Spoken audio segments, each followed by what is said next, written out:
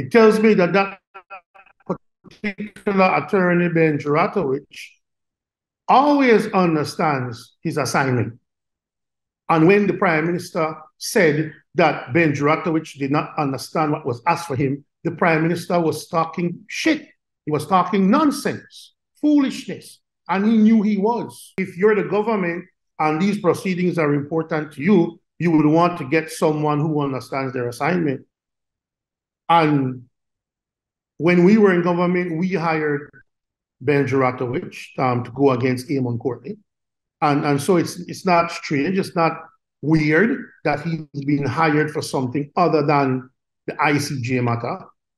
But what is still shocking, what is still unfortunate, is that the Prime Minister, when he got an opinion he didn't want, or when he got an opinion that he didn't want the public to know, decided to attack this eminent jurist, and by hiring him subsequently to that, to do this particular case, shows that he has every confidence in him, and that what he said about him not understanding his assignment with Portico clearly shows that the Prime Minister cannot be trusted.